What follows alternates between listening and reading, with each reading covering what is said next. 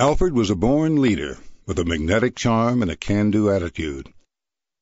His assembly line approach to art didn't set well with his mentor Bean Backus, who often counseled Alfred to slow down and really paint. But Alfred's sales were growing.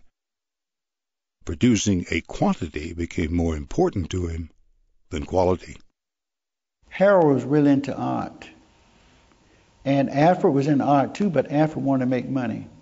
I think Alfred would probably be a millionaire by now, and he would be talking to us, telling us about the business and what we need to do to even make more money.